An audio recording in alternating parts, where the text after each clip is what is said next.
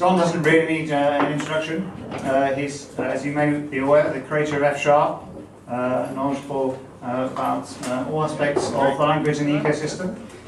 He's here tonight to talk about the work he's been doing with the Xamarin team and making mobile applications with FSharp all the way down. So I'll hand over to Don in a minute.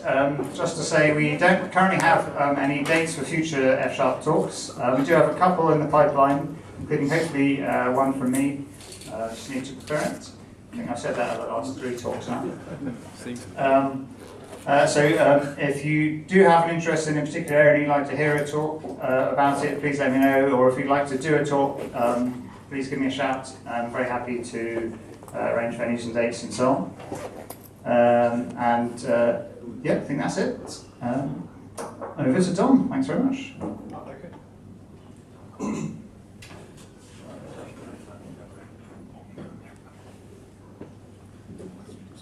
I normally move around quite a bit in my talks. I'm not used to having one of these. I might try to do it like this. Let's see. I guess I'll.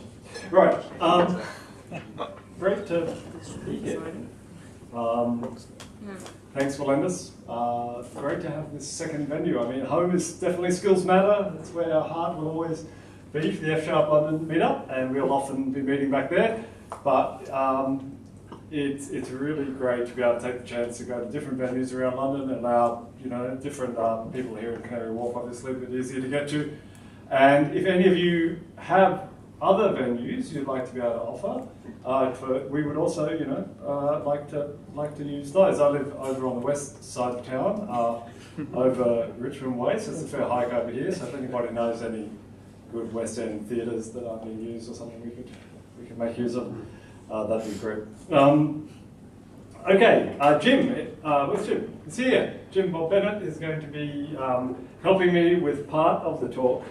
I'm going to be talking about a framework called Elmish Xamarin Forms. It's currently called Elmish Xamarin Forms. We'll probably change the name in some way to make it a little bit shorter.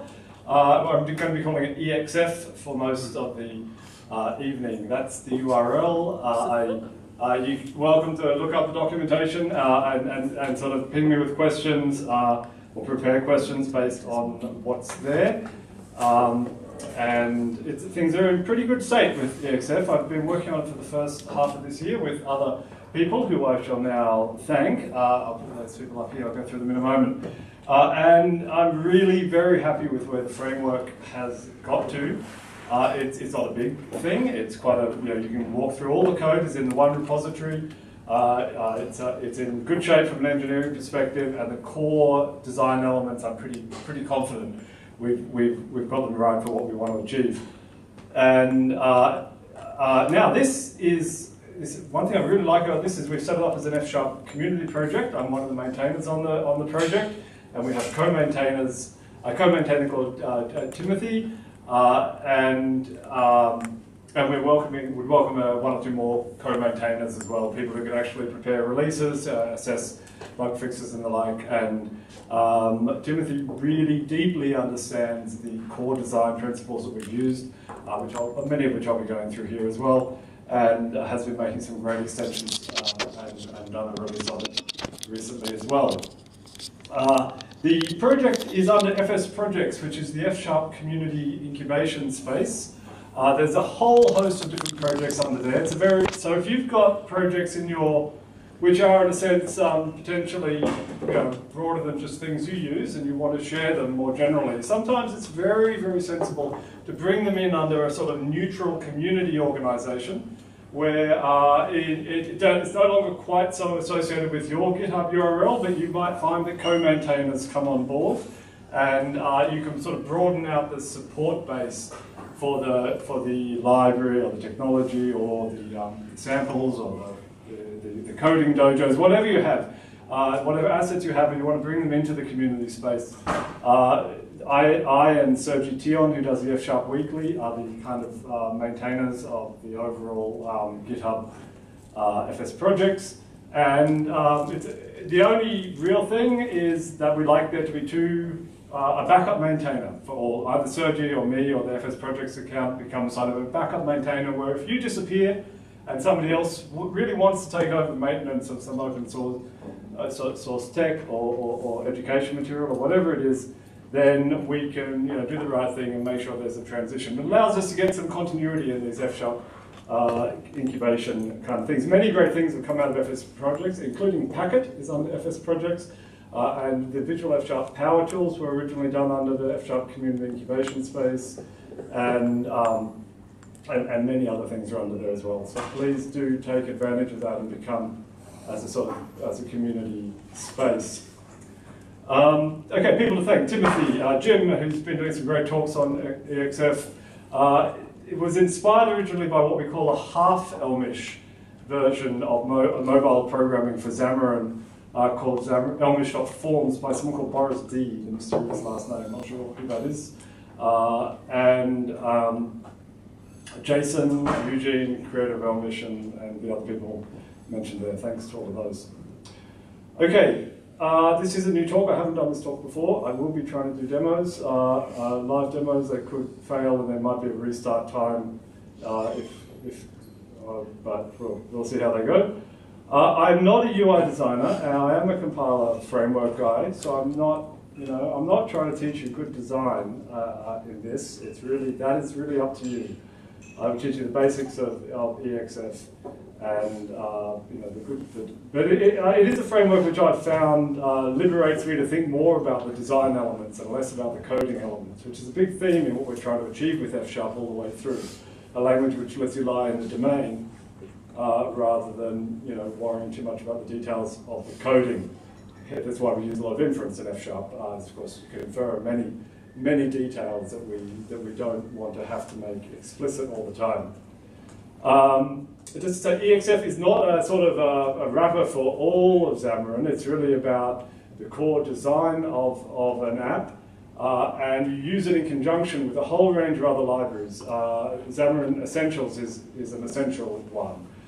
If you're making use of the things on the phone like location, contacts and the like, then you'll be wanting to use Xamarin Essentials. You can go through all the features that are in that library.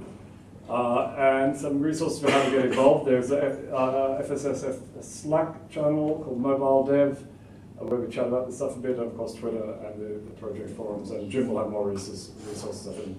Have you got a resource slide? Now then Jim curates a set of resources called Awesome FSharp, Awesome Xamarin, Elmish Xamarin Forms, and that's a great set of resources to follow. Okay, here's what I'll be running through.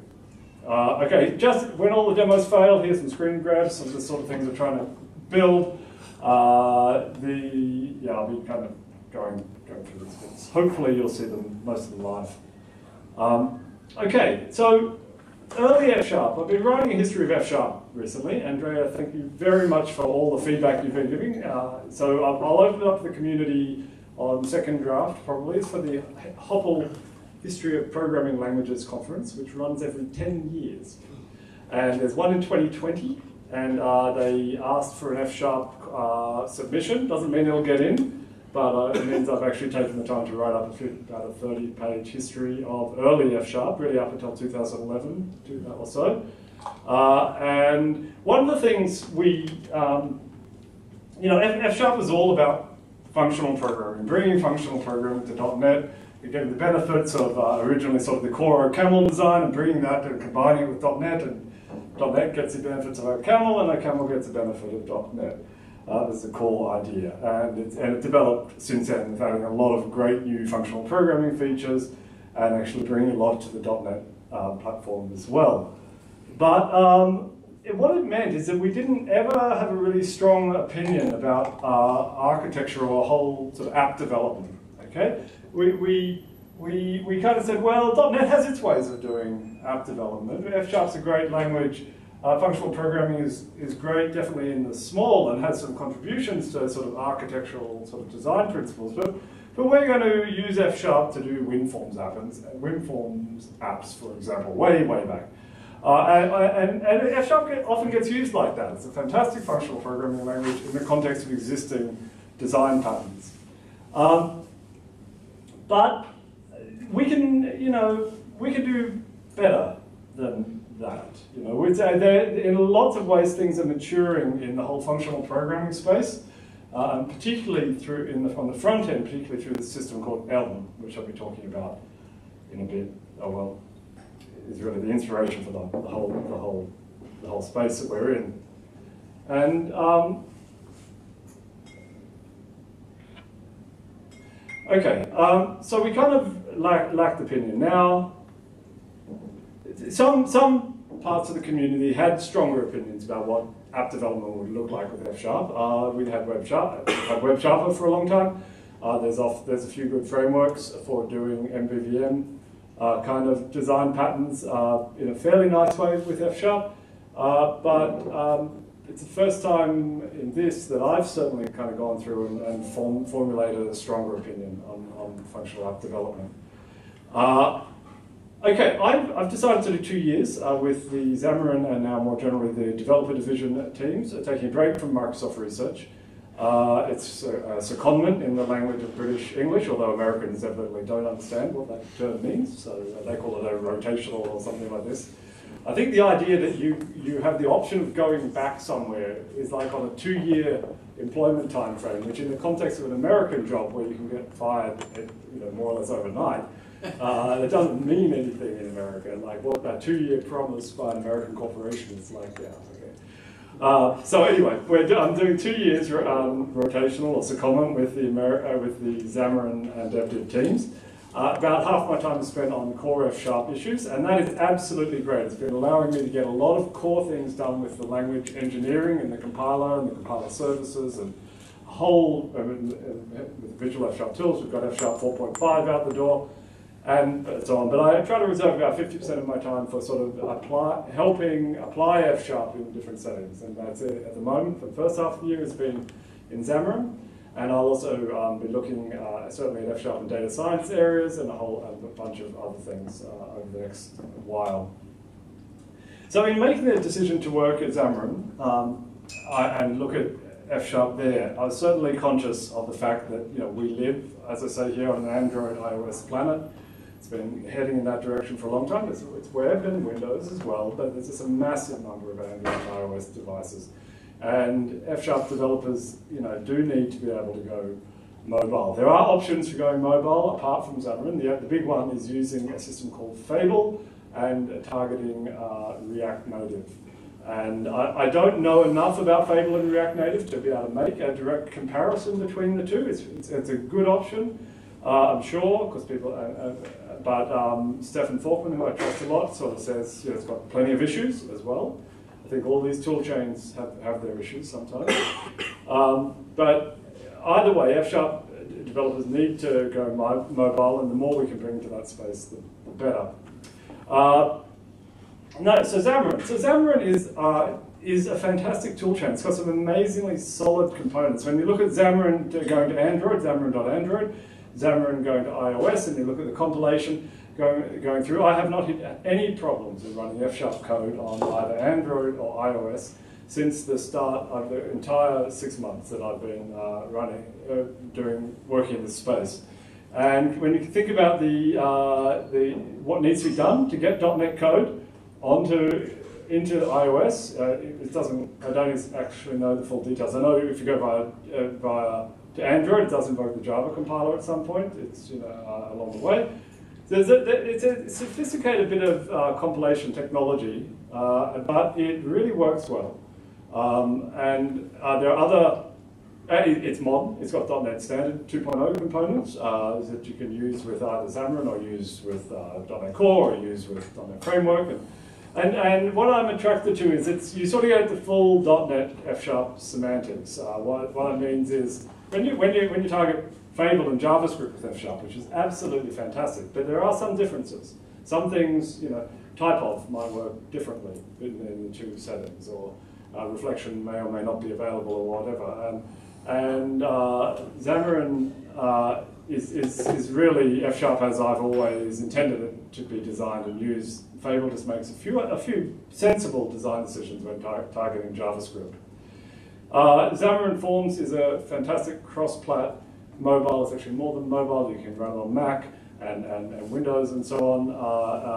and that's what we'll be using for the view side of things in this setting. Okay, so the question I really wanted to face up to going to Xamarin was, can I make FSharp? Can I make Xamarin simple and compelling for FSharp app development? I'm particularly focused on what's the point of view of someone who already does FSharp programming and needs to do a bit of mobile programming. Maybe they need to prototype, maybe they want to write an app for them at home, maybe they need to do app development for work. But I wasn't thinking about like teams of professional app development where you have split teams of designers and coders, at least not initially. I was totally fine for doing that kind of work, but I was very much about thinking, what's the F-sharp developer's perspective? How can I equip them to go mobile? Okay, so here's my rant and problem with XAML. So lots of rant here. I stand up to rant. Okay, so when people do Xamarin today, not everyone, Rob does things a bit differently to this, I know. Sharp Xamarin developer here, but out of the box, it's a sort of historically there's been a lot of Me Too thinking in the F-sharp world. Okay, so C# does MVVM, we'll just do F-sharp MVVM. That's what the templates will be. We'll copy the C# templates, patch them up a bit, and that's what F-sharp Xamarin programming will be. And it's the same with WPF largely.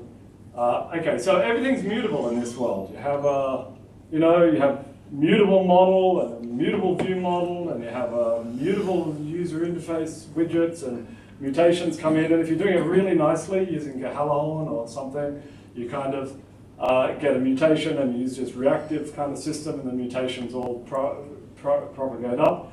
But everything is incredibly mutable, and it just, I don't know, just can't get too excited about this way of doing things, yeah? But the thing I really don't like is the fact you've got XAML on top of this whole system. And some people say, yeah, I hate putting my user interface in my code. I'm going to try and convince you that it's not that bad. And it's actually great. And that actually, by taking your user interface, your view layer, and separating it into XAML, it's like kind of taking a layer off your skin, okay? A layer off your body. It's a bloody experience. There's lots of dangling, messy bits left in between. And it's really, these things belong together, okay? So it forces you to, the thing that you rip off kind of dies. It can't change as the thing goes underneath. Or if it does change, all the changes have to be kind of predicted in certain ways. So XAML ends up being very static, okay?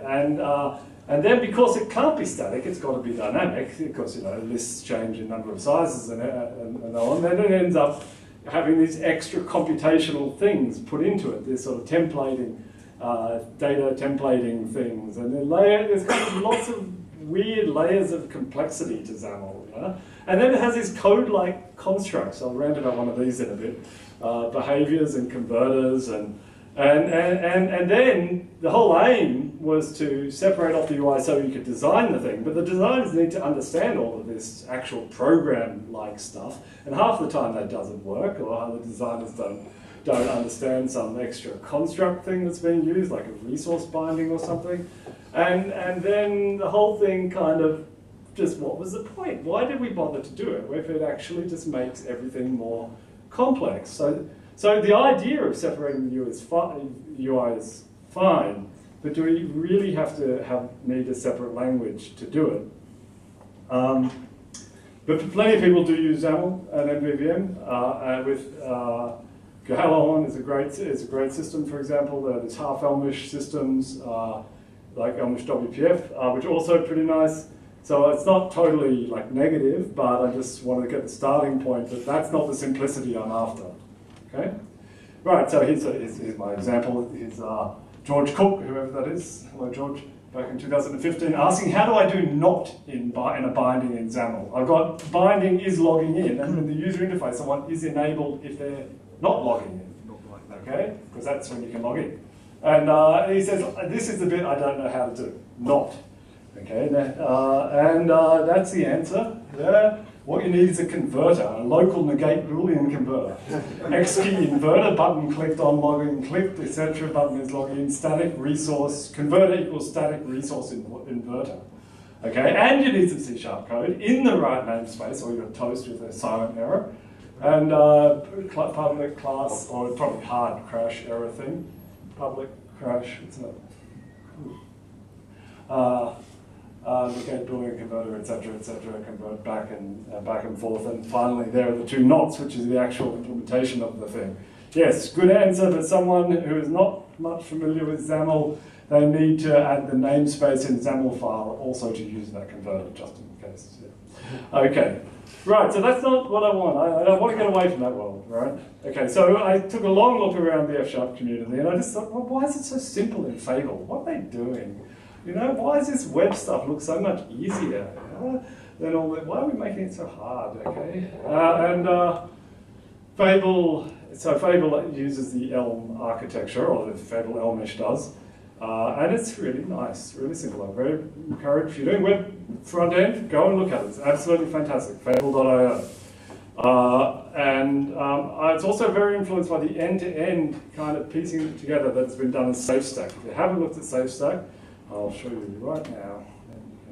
Okay, and it is end-to-end, Fable on the front, cloud-ready development, Azure generally on the back, and a great stack to use, and really good guidance there. Hats off to everyone involved who's created SafeStack. So I was really just thinking, okay, Safe is what we want for an end-to-end stack for F#.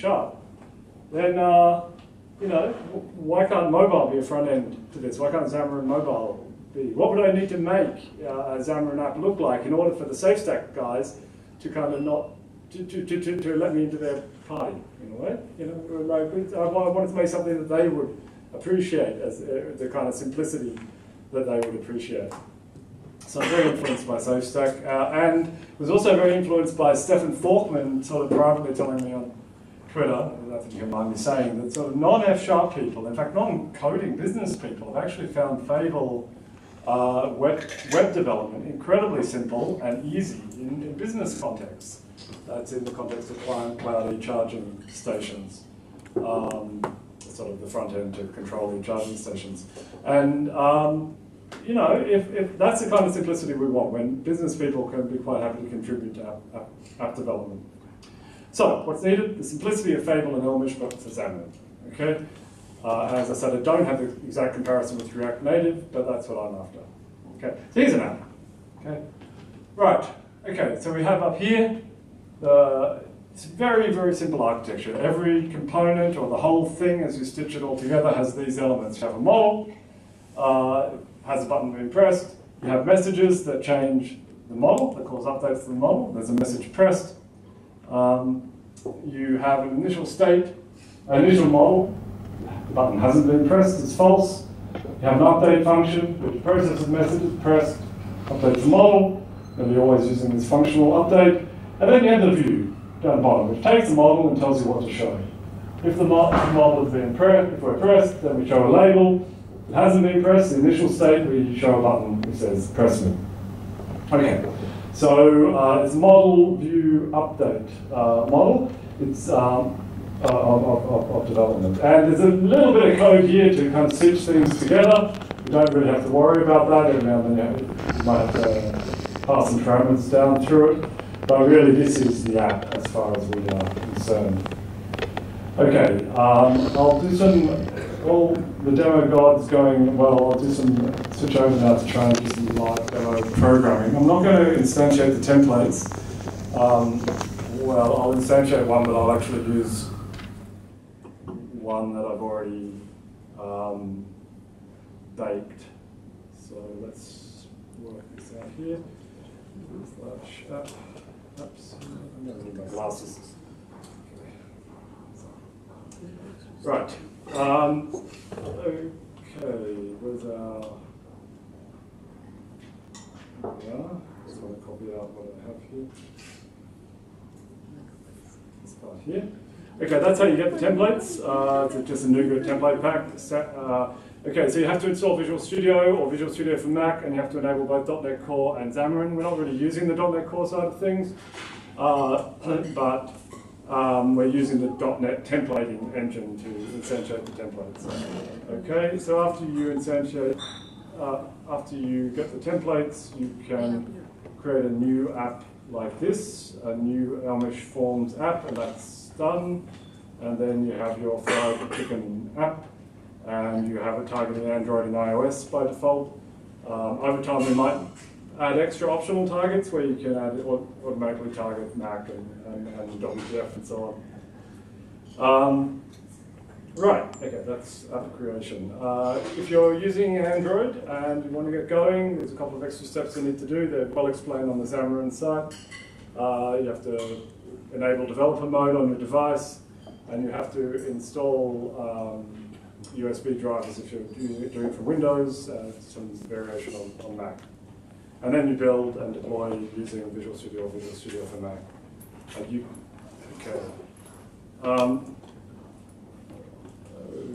So over here, I've already done that. It's a slightly different app here. It's called Squeaky App. Doesn't really mean anything, just a name. And I'll use a system called Visor here to show my screen here. And okay, things are working just fine. Okay, so when you do F5 build and deploy, the app runs and debugs. You can set breakpoints like normal. We do have an experimental live update system which has got a couple of manual steps which I've already run. You run a daemon in the background in your project directory, and it picks up changes in your project. It uses the FSharp compiler service to compile them on the fly. The app is actually running HTTP listener, a web server, and so we send a representation of the code down to the web server, and it interprets the fresh code on the device. Effectively, you've got your app, and you're just taking the top slice of your app. All the rest of the libraries stay the same. Just taking the top slice of your app and interpreting it. So what that means is that if you're using Live Update, and it is still experimental, the Live Update feature, and it's really only a single file, the last file in your application. But what it means is if you make changes, for instance, we duplicate this button here, then when I press save, you get an update to your app. And you can actually use this sort of live app development as a kind of way, just in the same way you do with Fable, you can use it as a way of prototyping the visuals of your app without needing sort of designer tooling. It does work with iOS as well, so just through the same mechanism. There are limitations, however, but I'm using it for just now. Okay, so the app we've got here is a very simple one. So it interprets the behavior of the app as well, not just the visuals. So that means actually running interpreted code over on the right, and I can press the increment button. You'll notice that as I save a new app, it actually reset the counter there, so we don't have a state migration from instances yet. That could be added, and if you'd like to help with that, it's an interesting bit of engineering work to take the values and migrate them across. Okay. It's definitely doable, but we're just not there yet. Okay. Okay, so I'm just going to kind of randomly do some app development here. So what the first thing I'll do is, let's see, we'll add a decrement button. Okay, here we go, decrement. And instead of dispatching, the command that happens when the button gets pressed, instead of increment, it's going to be decrement. Okay, so we're changing the view function here. We'll go up and better add a message here saying decrement. Okay, new message kind. We're getting a warning here saying we're not matching on a message here. We better go fill that one in. Decrement, and we'll do minus 1. That's 1. And we'll save. Let's spell it correctly. The errors are gone, and we have our new button here. Super. Okay, well, let's put in a reset button here. And it will dispatch a reset event. And fill in all the pieces, reset here. And we'll just go back to the initial model, whatever it is. And we'll save that. Increment here. And reset. Yeah, let's make the first part of our dynamic UI. So we want to change the can execute on the reset button to be only when the model.count is greater than 0, because you don't want really, the reset button doesn't do anything at this point. Okay, so the update is being made, and now we increment here and decrement. Okay, now what's happening in this MVU model is this view is being repeatedly evaluated. It's a view evaluation model. Every time there's an update to the model, you reevaluate the view. And what that means is that programming can be very nice, that the can execute is really just a Boolean conditional. That's kind of a reactive thing. You're reactive to changes in the model, but you just do it by reevaluating the view. And I'll talk more about that in a bit. Okay, I will, let's see, what will I do next? I am going to add a timer event here. So let's just start by adding some messages. Got my cheat sheet. And we're going to have a timer command. I'll talk about commands in a moment.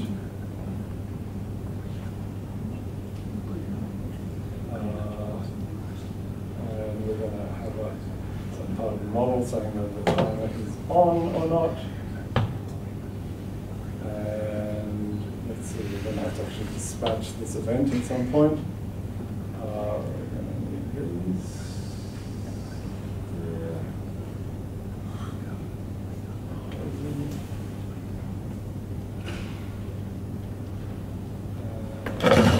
Initially, the timer on will be false. And step will be just 1 for the moment. And the last thing we need is some view elements to control that element. So we'll do that with these two here. Okay, so we're going to add a switch here. Is that it? No, because I actually didn't want this slider. Just grabbed the wrong one. I remembered. This one.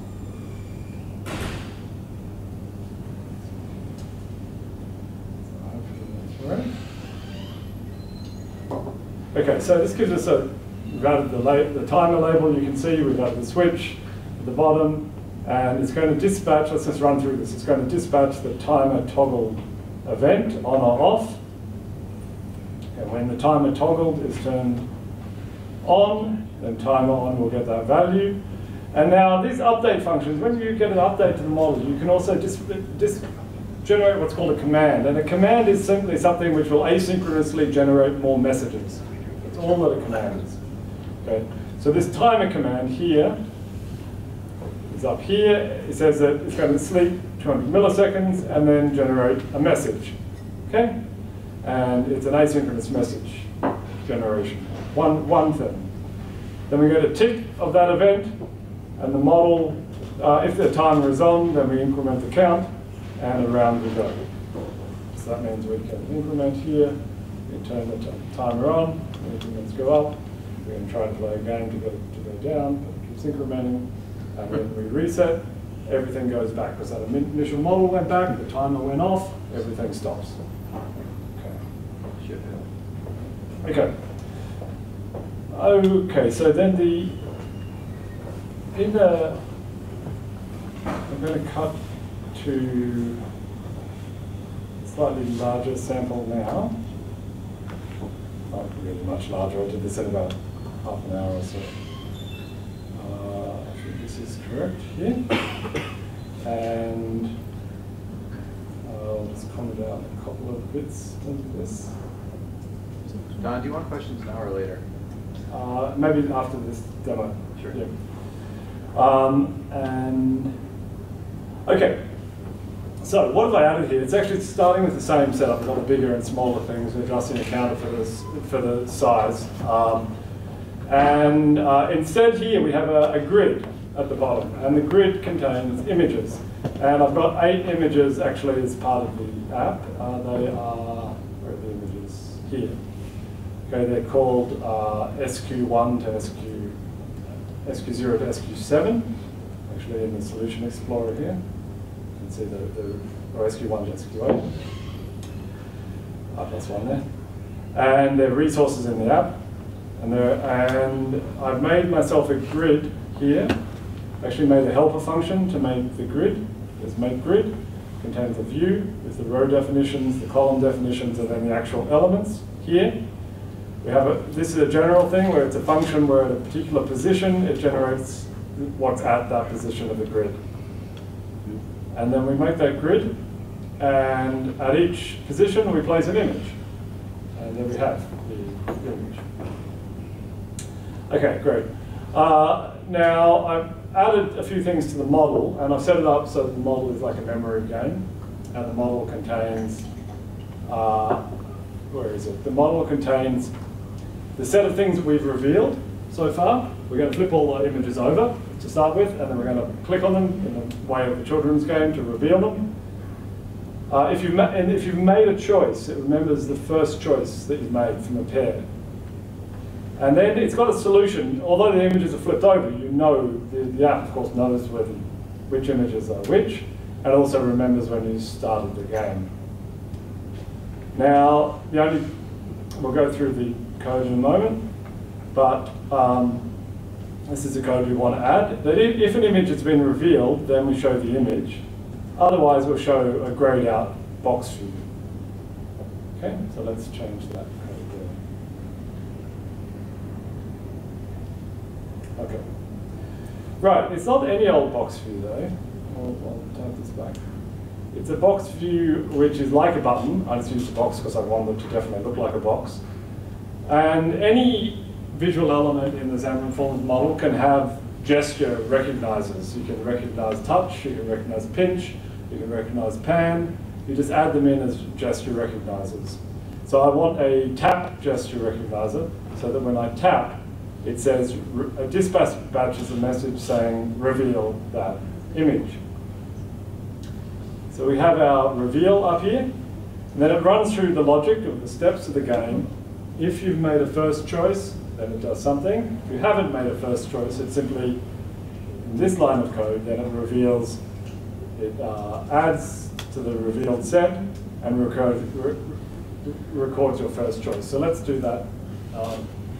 That code now.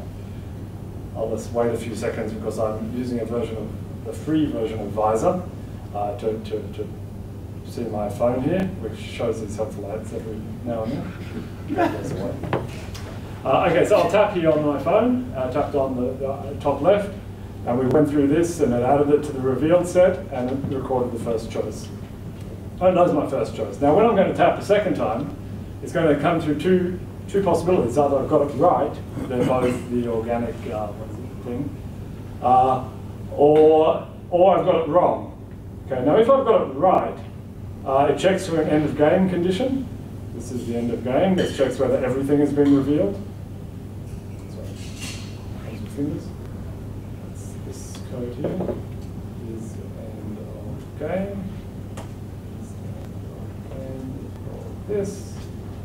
Quality here. Save that, it'll reset the game over on the right. There it is. Tap the top left again. It won't be the end of the game, so we'll ignore that. It'll just record, if I've got it right, then it will reveal both of them. If I haven't got it right, then it will reveal it, but then 200 milliseconds later, it will dispatch another message to hide it. Okay? So I tap, I got it right. Okay, so let's play a new game. Tap, and it's gone. Tap, and it's gone. Okay, and that is the game. Now, at each, okay, so let's play the game. Right across, and I won in 17 seconds. Very good. We can pop up the side if you want.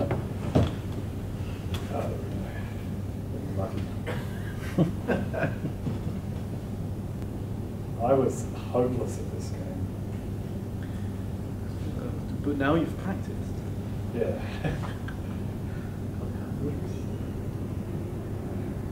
Where was it? Yes.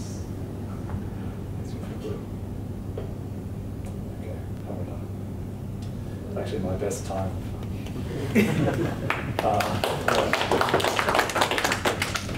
Okay, so that is just an example of how you can iterate on game development, and it's all ready to. It's all ready as an app.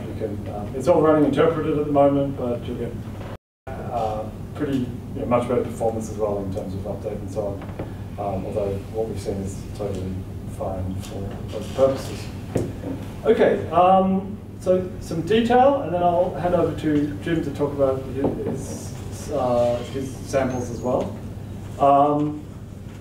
The view DSL, the view function here.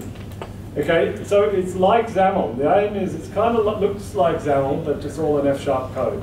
It uses a lot of named and optional arguments, which is a very important sort of tool for attribute-heavy DSLs in FSharp. So it looks like XAML. What do I mean by that? Here's a chunk of XAML, which you might, for instance, get from some app that you're copying as a basis or something. And you'll see content page dot content, blah, blah, blah, blah, blah, stack layouts, labels, buttons. If you look at, you also in XAML have to have a couple of other bits of stuff for the view model and so on. But if you look at that XAML and compare it with the FSharp, I've actually only got one, there's a nested stack layout in the XAML for no particular reason, but that's not present in the FSharp. But otherwise, you can see that everything is very similar. Some uppercase things have become lowercase, but all the other stuff is the same, all in terms of names and things. So what it means is, you can implement a paste XAML as view model pretty easily. It's pretty much a direct translation between the two. It's very much by design. Okay. The view function here, if you looked at its return type, it would be view element. Okay. So we don't give separate types to content page, stack layout, and everything. Everything is just a view element. Just like in Fable, one of the things that makes Fable simple is that everything in the view function is, or Fable Elmish, everything in the view function is just a DOM element. Okay, it's just like, you're just creating DOM elements all the time. It's like you're doing in JavaScript. And actually, you don't really need the strong typing. As long as you're checking, as long as the constructors are strongly checked coming in, then actually it's pretty nice and simple. So everything is a view element. So you don't have data binding. All that data binding side of the XAML has disappeared. All these bits and pieces are gone. And you just have this view evaluation. You don't react to data changes, you just re-evaluate the whole view. We'll talk about performance later. Multi-page apps still have a single view function. Okay, that just returns multiple pages. Just looking at some of what the view DSL is like.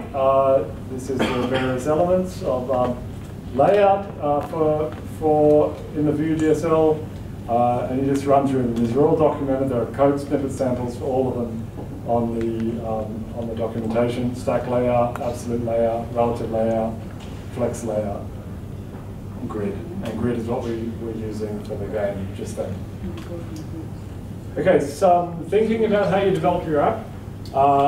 What is the model? To me, the litmus test is the model is what gets saved when an app sleeps, and must be enough to resurrect the essential state of the app. And so it has to be a representation of the entire state space you can reach from the start of your app through to the end. So that's my way of thinking about it. Given a model, you have to be able to compute the view, and it's more or less pure functional code. Given a message, you've got to be able to compute the next model. Pure functional code. Messages are the only things that can cause updates to models. That's an important thing to remember. Okay. Okay, you've seen some dynamic UI.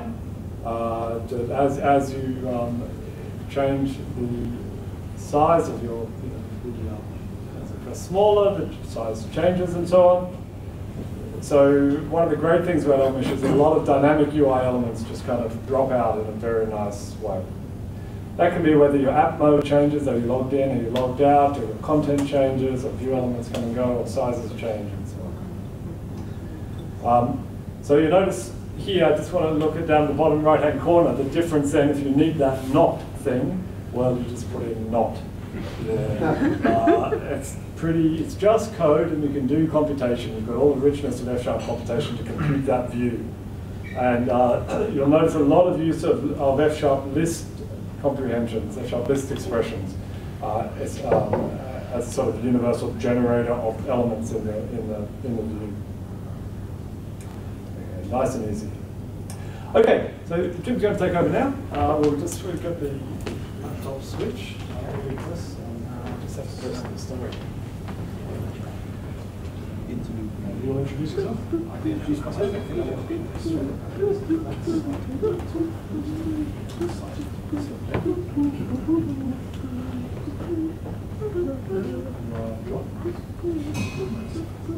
This will need some elevator music while I'm making sure.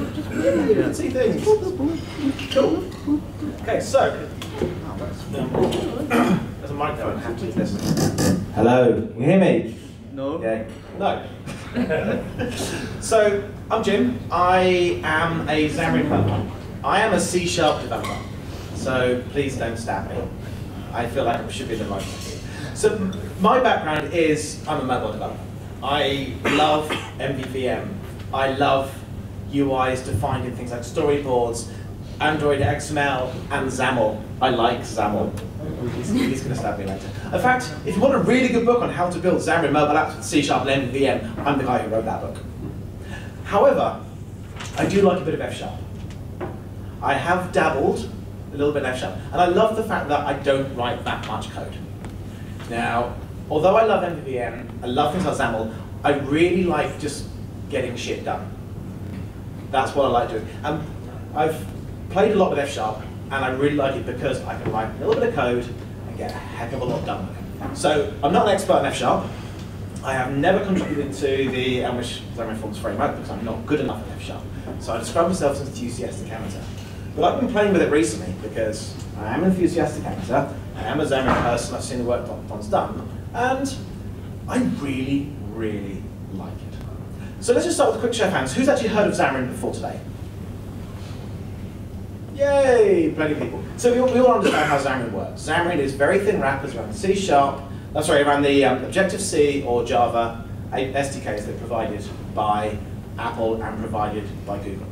Xamarin allows you to get 100% native API access to everything you could possibly want to do from your .NET code. So it's been big on C# from the start, but they've also brought some F# in originally. And the way you build with F# hasn't really been that great. It's been basically rewriting C# code in F#. Now, where I've been playing with this framework, I've really kind of got into just how simple it is to kind of build something in a way that completely abstracts the concept of Xamarin away from me. So I don't just see this as a way to build a Xamarin app. I see this as a way to build a mobile app and abstracts away from the whole Xamarin perspective. I have a nice Redux style, I guess, architecture that I can use to build my apps without even really thinking about what is the underlying infrastructure. So we talk about this a lot as a Xamarin thing, but I don't like to think of it as a Xamarin thing. I like to think of this as a really nice mobile framework. And the Xamarin bit is the added bonus that means I get full 100% API access. So if you're thinking about building a mobile app with something like React Native, you get a similar experience with this, but with React Native, you want to hit the APIs, you kind of have an extra step in place, an extra step to put those API calls in. Maybe you have to dip down to Objective-C, maybe you have to dip down to Java. With Xamarin, you don't have to do that. So I love it. And I keep saying that, I love how little code I have to write. So the very first thing I built was a tic-tac-toe app. It had noughts and crosses. Now I started off trying to work out how to build this in sort of classic C#, MVVM, and Xamarin kind of a way. And you have to write a lot of code. So who's done MVVM before? Okay, fair for you. I mean, it's a good pattern. It works great for big enterprise apps built with WPF. You can take those skills, lift and shift to mobile. For some people, we obviously disagree. But I think it's a good pattern for that. But it is very, very heavyweight. So if I wanted to build noughts and crosses with MVVM, what would I have? Well, I would have a board as a view, and then I have a view model for that board. But a noughts and crosses board is really 9 cells, isn't it? It's 3 by 3 grid, 9 cells. So I would probably have another view model for each cell. So I'd have a master view model containing 9 sub-view models, 1 for each cell. And then behind those view models, I would want to have some kind of state of my app. I want to actually know whether a cell has got an empty cell, whether it's got a nought, whether it's got a cross in it. So I have a model behind my view models contained in my view model. I then want to build something to tell me whether I've won the game or not. So I build a game service that's accessed by my view model that contains my view models that contain models. And we're starting to get this really horrible mess of state to get a nice MVVM app. But if we use it, EXF, we really just don't have to worry about that. We can do the whole thing in tiny little bit of code. So I've got the example here. I originally built this using what we called half Elmish, which was a bit of XAML, a bit of Elmish, and Don helped port this over to Elmish. But with this, you don't think about view models. You don't think about how do I architect this big complicated app. Instead, I just think about what does my app need to do? Well, first thing we have is a player. Am I a noughts or a cross? That is a player. I play noughts and cross. So we have a type for my player that's noughts and cross. Noughts and crosses, that's it. I then need a cell. I have my board, my grid, and in each cell it's either empty, because I haven't played it yet, or it's a nought, or it's a cross. So I can model my cell. It's either empty or full of either noughts and crosses. So I've got this nice discriminated union. I've got a really crisp. It's a tuple. Tuple? Tuple? What do we prefer? We tuple people or tuple people? Tuple. There we go. I'll go with tuple. So we have the positions of tuple on the board. But we then have our messages because Elmish works by taking a message and pumping out through an update function, update models, to view. And what can you do in tic-tac-toe? Well, you can play, or you can reset the board and start again. Or you can even change the size of the board if you wanted to. If you wanted to play maybe 4x4, 5x5. And then the board, well, we don't need to think about a 9x9 board. If I was modeling this with XAML and view models, I would define a 9x9 board because I define my XAML with 9x9. Because to make a board that can change with different board sizes becomes hard, and I'm too lazy to do that. Here I can just say a board is just a map, position to cell. And then I define my model with who's next, my board, with the state of play, and then I can do a board size if you want to change that. All nice and easy. And then when I build my game, what do I need? Really? Well, I initialize my model. I've got a brand new model, brand new clean game. I can then put some code in to say, can I make any more moves? I don't need to build myself a game service that evaluates whether the game has been won or not. I can do it in a function. And then I can just define my board lines, define whether we've got a winner. Obviously, we have to measure going across, going down, going diagonally, so we can work out whether we've got a winner for a particular line. And then I can just pump the whole thing through an update function. And that update function will then just check, where are we? Are we playing? If we are playing, we can check the result of that. Have we won? Have we lost? If not, we just carry on and keep playing.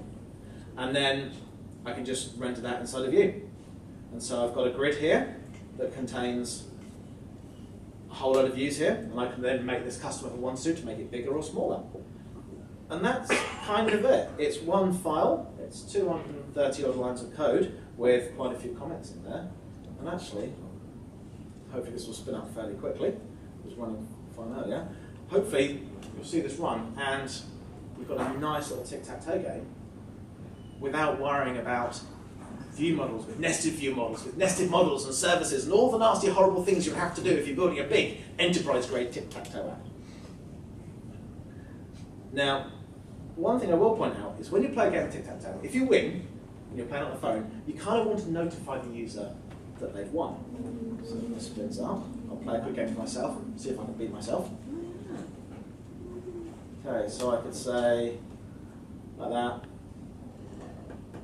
pops up to say we've won. And that is something that needs to be run from the application level.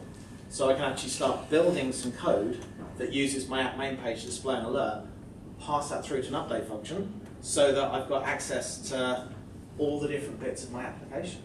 I've got this capability to build this lovely, clean set of unit testable code that I can write tests against, I can validate my code in code, and then I can pass in UI pieces to that if I wanted to. So this game over function uses the application's main page to display an alert on screen. This is a UI thing. This is something I shouldn't be unit testing, but I can just pass this to an update function. And of course I could then knock this out quite easily if I want to write a unit test for this code. So it's lovely, it's nice, it's clean. It's really, really easy. And for me, as an F-sharp amateur, coming to this for the first time, it was such an easy concept to understand. I didn't need to think about what is the right architecture. I didn't need to read a great big thick book or understand the best way to build this architecture. I could forget that. I could say, right, what do I actually want? Here's my data, here's how my data changes, here's how it's drawn on screen. So it's so simple. I keep saying simple, but it is. It's simple, there's hardly any code, and I absolutely love it. Now, this is a very easy example. What about something a bit more complicated? So with MVVM, a common pattern is a thing called dependency injection. Who's heard of dependency injection? Yeah, very heavyweight dependency injection, isn't it? You start defining interfaces, concrete implementations, then putting them into a container, and then resolving things from container with constructor injection. And it's great, it's lovely, but it's very heavyweight. Now, I wanted to build an app to keep track of how much pocket money my daughter has. You know, she's 5, she gets pocket money every week, and I can't be bothered to get cash out of a bank and give her cash. I just want to have an app that automatically tracks how much money I give her, and then I can say, right, she spent some money, I put it on my card, and I can reduce her balance. So I decided to build an app with an Azure backend, using the Azure mobile client to provide authentication. Now, the way the Azure mobile client works is it actually uses some platform-specific code to spin up a web view. So when you log in, you say, I want to log in with Facebook, we actually launch a web view. And in that web view, you log in with your Facebook credentials, so you're outside of the app, all your code is protected, you can use your password manager, you log in, and then it flows back to the code. Now, that relies on having access to the underlying OS SDK. On iOS, we need to access the view controller, the topmost UI element that's rendered. On Android, you have to access the activity, the topmost UI element that's rendered. Now, to get hold of that, I need to write platform-specific code. And I can do that. I can go into my app delegate, for example, and this is an F-sharp wrapper around the UI app delegate code that is provided by the iOS SDK. This is a wrapper around it, derives from application delegate that derives from the UIKit app delegate that comes from iOS, native API access here, and from here I can write myself a function that can get the topmost view controller, and then I can pass that to the mobile client to log in. That then takes the topmost view controller, spins up a child view controller from that with a web view, allows me to log in. This is platform-specific code. I can then do the same thing on Android, but on Android the code is different. Instead, I need to pass in the activity, and the activity gets a web view spun up on top of it that I can then use to log in. Now, if I was building this in MVVM, I would write a login service. I would have an iLogin service interface with a login method on there, and I would write my Android login service, my iOS login service, with a whole lot more crap on there as well, and then spin up a DI container and plug in lots of values with constructor injection, all the nasty bits and pieces. I don't need to do this. Instead, when I spin up my app, I can just pass in my function. I spin up my Forms app inside my platforms with the code, I pass in my function, and then when I actually use this, this gets passed through to my Azure service here with an auth function. So I've got a bit of code in Azure service I use to actually talk to Azure. And then when the login message comes in, I've lost my, forgot where I'm coded down. So I get my update. If the update is the, in my init, it's my initial model. I then try and load the model, and then I can handle, if we're not logged in, we then launch the auth function. So I can take my function, I can just pass it straight through, and I can access all this platform-specific code just by passing in that function, rather than having to build up this great big horrible dependency injection tree using all these nasty bits and pieces to make it work. So it just makes my code so simple. I mean, 256 lines of code here, and I've got an app that spins up, Let's see if I can get this one running. It's failing earlier because of network connection. But it spins up, it pops up a login dialog. I can then click on Facebook login. It launches a web page. I can log into Facebook and then go back to my app. I can then increment and decrement how much money my daughter's got. All in 250 lines of code plus a couple lines of platform code. And that's what's really powerful about this framework. Because it's powered by Xamarin, you get 100% native API access. Anything you can do on iOS, Android, you can do here. If you've got a Java SDK that runs on Android, you can take that Java SDK, you can drop it into a Xamarin binding library, you can bind it in .NET code, and then you can call it from inside an Elmish app. If you've got Objective-C CocoaPod, you can take that, you can bind in a .NET wrapper, you can call it from inside an Elmish Xamarin Forms app. So you get all the power of the native SDK, you get a lovely MVU model for building your apps. But you get all that together in a way you just don't get with other cross-platform frameworks. Using things like Flutter, using things like React Native, you don't get that same deep level of API access out of the box of the framework. And I love it. That's my demo. Short and sweet. I will hand you back. Thanks, Jim.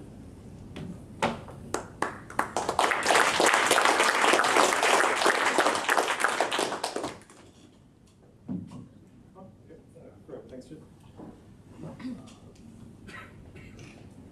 Okay, so Jim has already mentioned this part. Yeah, unit testing. Absolute joy to unit test because you can just mock. You can test your view, your update, your init functions. To test your update functions, you've just got functional data coming in. You pass out each different kind of message, and you check the right data is coming out. And to test your view function, you really can instantiate the view. You can search the view elements to check that certain text is appearing on the screen. You can and you can just mock the dispatch function to make sure that as you execute, your tests sort of probe through the different logic of your user interface, you can check that the right messages are getting dispatched in each of the cases. Right, let's talk about efficiency. Okay, so the idea of using view reevaluation just sounds odd, right? It just sounds like it's going to be slow. Surprisingly, it's certainly okay when updates are human speed. The crucial thing you need to know is that if you return equal view elements, that really means the same physical object, then you get 0 update for that entire subtree. Okay, so if your view hasn't changed, you can nearly always, any part of your view that hasn't changed, you can nearly always arrange it to return exactly the same object. It might require a bit of work on your performance side, but you don't get full performance totally for free. You might have to do this depends on, you usually do this using this depends on trick, okay, and I'll show you that in a moment. The next thing you need to know that when you create a view description, it is applied differentially with regard to the previous view description. You take the previous view element, take the new one, it runs over, the differential update mechanism runs over all the attributes and child objects and so on, step by step to diff them across, just like in React. And you don't get any updates if no base properties have changed. And if lists of things have changed, then it does it incrementally at the end of the list. And finally, you're in control. You can write custom differential update mechanisms for custom view elements, or for existing view rewrappings of existing view elements. Okay, so those are the core set of things. To use depends on you. If you say you had a slider view element and you didn't want to keep recreating that view description, even if you did recreate the view description, the actual visual element won't be replaced because nothing's changed in the differential update. But you may actually want to skip the entire business of creating that view element at all, or a whole tree, subtree. And the way that is, you have this depends on wrapper, and you basically list out the things that it depends on, model.count and model.step, as a pair, and then you have a function which inside you rebind model, so you can't use it anymore. It gives a different type to model, and you get the count and the step, and inside it gets used. And the basic thing is if these things haven't changed, then you'll use exactly the same view element description as last time. So just by some judicious placing of this depends on construct, you can generally trim off all the re-evaluation of view elements, and then your incremental update becomes very, very fast. It skips that entire subtree unless something really has changed. Is there multiple variants of that? Because sometimes you might want a predicate to test. Depends on a very simple thing, and there are certainly other ways you can stop the recreation of view elements. Yes, there's only this one in the library, but it's a very simple piece of code. Any tricks you can play to basically return the same view elements as you returned last time will gain you more performance. Yeah. So your aim is to change your view function to kind of be near constant time if nothing changes. Okay. There are other techniques you can use. You can use conditional weak tables to associate. If you've got part of your model that hasn't changed, then you get a particular view element for free. You can keep version counters in the model, and there's large lists over about 1,000 items are a topic in the documentation. So please take a look at how those are dealt with. And you can have infinite scrolling lists as well, where messages get sent as new sections are explored towards the end of the list. Okay, I'm not going to run. I will run the last one, but I won't launch it.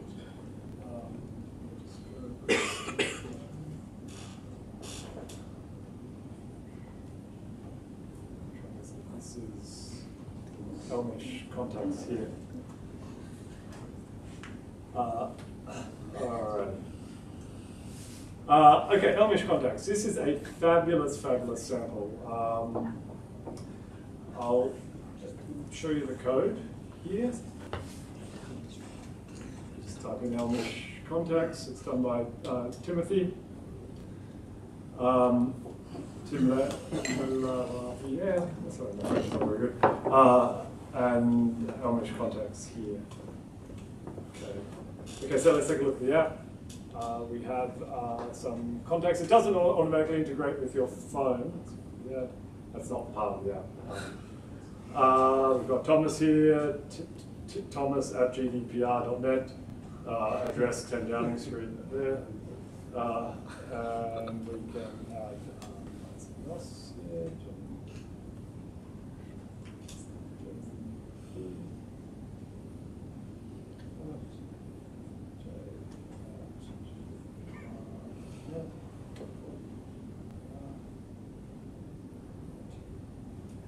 And we'll skip the phone number. We'll save. Here with Jim, we need a photo, you edit, take the camera here, take a picture.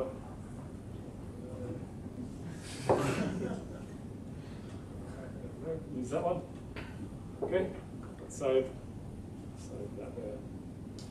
And we could click done, use the call button, but press the call.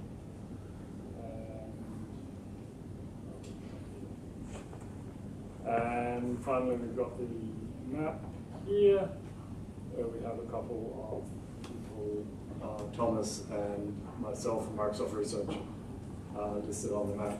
Okay, so you can see the elements of the app there, and it's a fantastic example. And I've already seen somebody take this and build another app, just a map for editing and searching lists of things with an on-phone database. So it uses an on-device SQLite integration. Has maps, it has asynchronous data loading onto the map, so the map is displayed initially, I think, with Paris at the center, but then it finds your location asynchronously, and then that'll come up, and then the pins get loaded asynchronously, and then they'll come up. There's SMS, phone calls, email, it's multi-page, editing and lists of things, taking photos, a splash screen at the start, and it's pretty decent design in the app. So great end-to-end sample. We'll just take a dive into a couple of examples of the code. So we'll come to Elmish contacts, and we can more or less choose any of these. First, the repository. This is the SQLite integration here. And then we'll look at, say, the map. So I mentioned that and I looked at it. So the map, okay, so you develop each page separately, and each page has its own messages, each page has its own model, and then we're going to compose those in the overall app. As I explained, the asynchronous loading onto the map. So we start by showing the map, and then we ask to retrieve the user position here, and then when the user position is retrieved, we're going to do something, and then we ask to load the pins for some contacts, and once those addresses are turned into locations, we've loaded the pins. And that basically explains the evolution of the page. And you can look through the code later, but we'll just take a look at the view. So it depends on the user position and whether the pins are loaded or not, and which pins are loaded. And you can see that when we're retrieving the user position, the model stays the same, but it fires off an asynchronous process to eventually report the user position. That will come back, user position retrieved. You record the user position, and then the view will be updated based on the change in the user position. The actual page, the look of the map here is, you can see the design of the page there. It's a content page, it's a title icon. When the page is appearing, it starts off this process to retrieve the user position. When we get the pin, if we have some pins, then we show the map. If we don't have any pins yet, then we just show the labels, the dynamic thing. Nice and simple and dynamic. Loading the map, we request a particular region at a particular center. The center here is Paris if we don't know where the person is. Otherwise, it's well wherever the person is.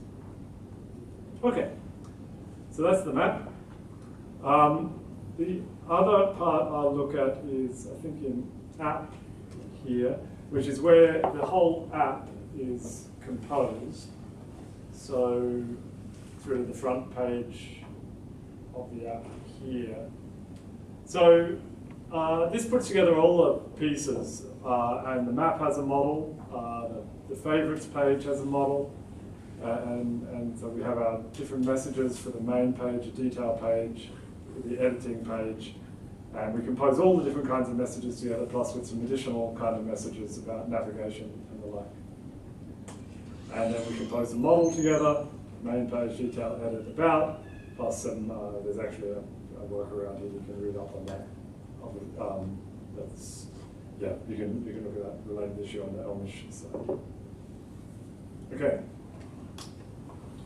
Okay, so the multi-page app still has a single view function, which will be down the bottom here, and it runs through and creates the overall navigation page, which lets you navigate through the different structure of the app. So a multi-page app still has a single view function, and the navigation page has a stack of subpages. Multi-page app has a single model, single message type, single update function. You develop the pages sort of independently, and then you compose them together. Now, one thing about composition, and this is for OO developers, is a bit odd, I think, is it requires a bit of rethinking. If the pieces compose separately, the models compose separately, the messages compose separately. So you have an overall union type, which contains all the different possible sub-messages. Then the update functions compose and the view functions compose. So encapsulating thing is not really the emphasis, okay? You don't hide this bits and pieces in objects or anything. Everything's kind of revealed. It's kind of got to be that way, because when you save out the state, you've got to save everything. So encapsulation is kind of de-emphasized. And you should kind of just turn that off, that part of your brain that wants to encapsulate model state. I mean, it's still separated, but not fully encapsulated. Okay, and the other thing that Elmish Contacts has is some extensions. I want to talk about this. And this is only really applicable if you're extending things on the view side of things. So for instance, you might need an extension for maps, or for FSharp, or for charting. FSharp is for 2D graphics. Erhu is for 3D graphics. Each extension is a little DLL. So three of these extensions come with the framework, and we're probably going to be adding a lot more over time. So to show the FSharp in action, this app, also by Timothy, called Elmish Planets, and it's just loading up this 3D scene based on the user selection, setting in process the Erhu rotation of the viewport, and you can take a look at the code for that in Elmish Planets here. That's this code. This code here. Go through and look at the actual implementation. Okay, so to talk about extensibility, I mean, one way to extend view elements is just to take existing view elements and make functions that generate them. So make scrolling content page. So you just use functional abstraction to kind of write functions to generate bits and pieces of your view. And that's nice and simple. You just kind of call this as many times as you like, make scrolling content page. You can use the API mechanism here. This is to make it look more like a part of the API. View with scrolling content page is this, and a non-scrolling content page, and so on, and you call it down below. But sometimes you need an entirely new kind of view element, like when you're making a map, an extension for maps, and then there's an extension mechanism you can do to create those view elements and tell the framework what the differential update mechanism is for those items. That's what this update thing is down below. That's all documented, and people have been able to do it. And if you need to wrap new kinds of view elements like the ones I mentioned, charting and the like, then you can do that. Okay, the live update mechanism I used at the start. It is experimental. I've explained how it works. It interprets on device, communicates via HTTP, works on iOS or Android, 2-second update time. It's only one file at the moment, but please dive in and help with the engineering on the framework to make that allow for any file in the app to be changed. You can do you can't do state migration, but you could add that. And there's some manual startup steps you need to run, but they're all documented on the site. It's only in debug mode at the moment, and there are some limitations for interpreting on the device, but we can gradually get rid of nearly all of those over time. Okay. You can cheat, like in FSharp, you can cheat. FSharp functional programming, you go from cheat by using mutable state here and there. You can cheat in this as well. There's 3 cheats, which no one's really used much yet, but might be of interest to people who like cheating. One is to allow some local mutable state, completely unrelated to the model. Kind of breaks the functional approach, but it might be good for animations and ephemeral and rapid mutation kind of code. You can also do the same with immutable state, and you can also wrap arbitrary other Xamarin Forms objects that you might have pages or views or whatever you've got around with view.extern. It might be good if you're integrating in a larger app or have some sample code that you're integrating in. Some final set of pragmatic state persistence is it's really, really easy. You just write it out with the JSON serializer to serialize your model, and you've got your state saved. When the app resurrects, you can just resurrect it back and generate a model, and you're off. We don't include any time travel debugging by default, but you can actually add it in as a kind of in-app feature. You can kind of save your models as you go along in just a list, and there's an app.set model where you can kind of just change the model behind your app, and that will call the view function, and your view will change, and everything will go back to whatever past history there was. So if you want to put that into your app, in a debug mode or something, you can do that. If you're worried about app size, there are notes in the documentation. You can just use the standard Xamarin linking and reduction steps on device. We do platform-specific. Jim's covered those. The core app is .NET Standard 2.0, but you can do Droid and iOS and do the kind of things that Jim was showing, the passing platform helpers.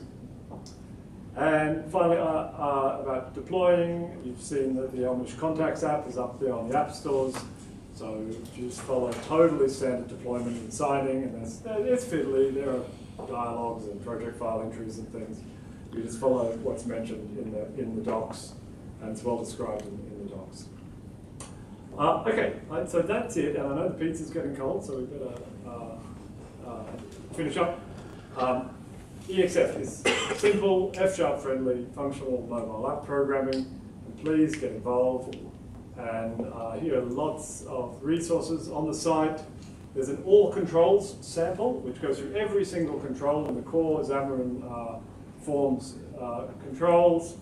And so you can see code snippets in that. There's the awesome Elmish Xamarin Forms by Jim. Xamarin Essentials has lots of stuff you also need to know.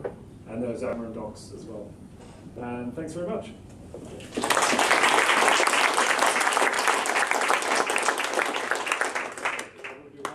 Questions or straight to pizza? If you want to go get pizza, just go get it. We'll do some questions. Yeah. So a quick question about the extensibility. Yeah. How easy is it to link your custom controls into, say, custom renderers? Yes, custom renderers are possible, and in fact, the Elmish Contacts app has some custom renderers. Excellent.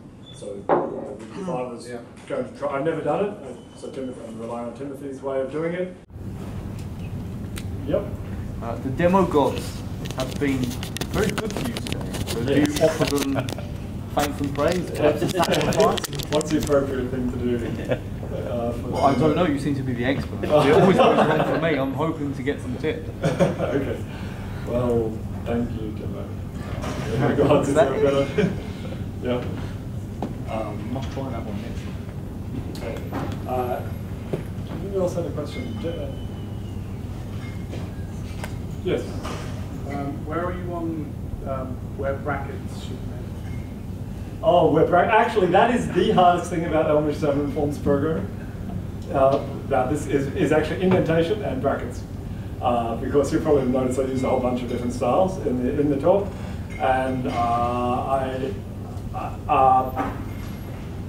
we even made a change in FSharp 4.5 based on this to allow more flexible indentation for some constructs, because it was just complaining too often for my liking. So I don't have any fixed view on, totally fixed view on this. I noticed that the style I used to use for FSharp code, well, when you're writing the view descriptions, you just tend to place the brackets in slightly different positions and use slightly different indentation. I'm not as long as you vaguely indent your code, your view descriptions will be totally fine. Yeah. That's a good question. Yeah. I think this is in favor of Elmish, so yes, I actually the update function. Yeah, I should have talked about that. Thanks for asking. So if you take so some random code here, I mean everything. This could be exactly Fable Elmish except for the view DSL is different. So the view.label would be little lowercase label HTML element or something. But really very, very similar. In small cases, you could probably reuse the same model and just reuse everything the same and just have a different view function. Sometimes in more complicated controls, some elements from the way that validation gets done or when you need to validate or something might. I should have mentioned validation. Validation generally gets done in the update function. So that as text gets entered, messages get sent, and then validation gets done, and errors get displayed in the view function based on results. And the model might record whether there are errors to display or not for a particular entry. In general, certainly all your validation logic tends to get shared if you're going to really try and do a web app and a mobile app. Often that gets shared because it's also shared by the service, the cloud service you've got behind everything. I expect quite a lot of other things will drop out to be shareable between a web and mobile, but not everything. It shouldn't be too religious about it. Yeah, but the approach is extremely similar. There are differences in detail. There's some things I'm not totally happy about in the Elmish model. One is, for instance, I mentioned this thing called command, and I quickly explained it as a command is just something which asynchronously generates messages. And for me, that's a really simple concept, right? And it doesn't need a new name. It's just something, the fewer names, the better. You can say, we have something that asynchronously generates messages. That's probably an async message, close to that. So there's some differences in the Fable Elmish includes a bunch of helpers which kind of bake in a bunch of concepts and names which really aren't that central to the way things work. So I haven't really highlighted them yet in the samples. The command probably comes from like WPF though. Well, that's right. That's one of the problems. Is Command. there's two notions of command. One is the one used in Xamarin, and one is the one used in Elmish. And that's why I de-emphasize it, because you don't really need either of them. Fewer names, the better. Yeah. So I can see command getting confusing though. If you come from an MVVM background, you know what a command is. You think it's the iCommand interface. You've got my can execute, my execute. You then come to this. The command is not an iCommand. It doesn't work the same way. Yeah, so you just we want to avoid that conflict. But you've still got your can execute, which is effectively in this world, it's still reactive. Yeah. Yes. Yeah, but it's different to the asynchronous commands. Underneath, there's some Xamarin Forms objects and some commands and things being created, but you don't want the conflict in terminology with Elmish. So, I mean, you can even see the word command down the bottom there, the command that gets run. But that's kind of it's different. but it's only a function in this thing. There's no iCommand interface. Yeah. Any more questions? We can, yeah. Do you only keep your update functions pure, or do you have things that reach out to databases? So you certainly have handles to databases in your model, and that would be a case where you can't just naively serialize the model as JSON.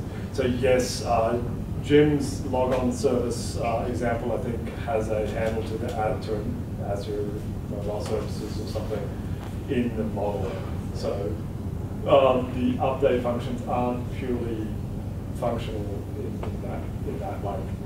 No handles. So would you rather spawn a command than do something in the command? Yes, I believe that's normally the pattern, is that just nearly everything you spawn will eventually generate a message. So that's the right thing to do, is to start off something which will eventually, I mean, you saw that in some of the samples already. You spawn off something which eventually, yeah. So you certainly have database connection handles in your model. And yes, you'll normally use those handles when you spawn off or when you're calling a command. That's correct. One of the things I like about the model is a lot of experience with implementing these kind of apps. There's a lot of experience in the Elmish world and Fable, and you can actually just ask those guys and talk about, hey, look, this architecture thing, I'm not quite sure how it goes. And even though they're doing web dev, all the same lessons in coding practices and design patterns actually apply pretty well. So, for instance, one common example is you have multiple pages, and they kind of cause navigation events, and you consider those to be external messages. So the page has internal messages and external messages. And as you compose them, you resolve those external messages by saying, well, if you press save here, we end up back here. And that's exactly the same pattern as in Elmish web. And I was able to just reuse that, and Timothy uses that as well. So it's really good at design pattern reuse. Yeah. Cool. Next question. You're going to write a type provider? Do you want me to write a type? Yeah, I'd love it to. Okay, let's break for pizza and There was one. thanks very much.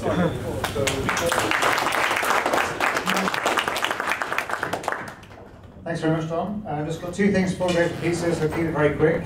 We've got one copy of Jim's book, which I'm sure is excellent. Which is everything Don has just described he hates. If you're lucky, he might even sign it for you. So we were going to give this to the best question, and there are a few good ones, but did you have a preference? I think the Starbucks was good. There's one good one over here, which I didn't know, unfortunately. I couldn't see exactly who else did. Maybe Jim can choose. Oh, no, I'm not choosing. Let Don choose. I think I'll go with this question here on. Okay, congratulations. And finally, Andrea was going to announce an upcoming event. Here you go. Hello. So Don was talking about contributing to open source, and then Jim said, "Oh, I'm not good enough, but my imposter syndrome attacked me with a bat or something." And I thought about something we do in a thing called Syntactic Sugar London. So we meet every now and then to contribute to open source. Well, every once a month. And the next one is in Depop in Shoreditch. So the past two events we did mock programming on PureScript. Because that's what we felt like. And the one upcoming, we're working on HTTP4S, which is a web framework for Scala. But the idea of the meetup is you plan what you want to contribute on, like something that you're actually interested in, and then you say to us by GitHub pull request, and you can just work on that. Or if you want, you come to whatever it is that the most of the group is doing. That way you get an introduction to open source that is slightly less intimidating, or whatever. It's generally not very popular, so we're like 10, 15 people, and I thought maybe some of you might be interested. So just look for it. It's on Twitter, the registration stuff, or if you have any questions, let me know. I'll mention a couple of things. Now that summer's over, it's a great time to start thinking about what talks you'll give at FSharp Exchange next year. That'll be, I don't know the exact date, it's April, it's on the Skills Matter site. And sooner or later they'll ask for proposals for FSharp talks. See if you can rival Jamie's talk on NASCAR racing from last year, which was a fantastic talk. And there were lots of great ones, but that one was very memorable. And so yeah, start to think what you're going to propose. We're going to get a really great local group of talks, so we work to rival all the international people we get coming in. Okay, anybody hiring? We are. Okay, Wendlers, yes, Wendlers who are host tonight are hiring. We have a full stack F-sharp. Okay, full stack F-sharp positions and so front end app developers and back end. Front end app developers F-sharp, F-sharp front end and F-sharp back end. No, front end. Well, the front end developer's kind of choice is that what he or she will be using. So that doesn't matter. We have F-sharp backend, so of course we would be happy with Xamarin or Fable or whatever. So front-end developer, whatever technology you want to bring, whether that's F-sharp or not, and back-end F-sharp developer positions. Okay, great. That's that pizza.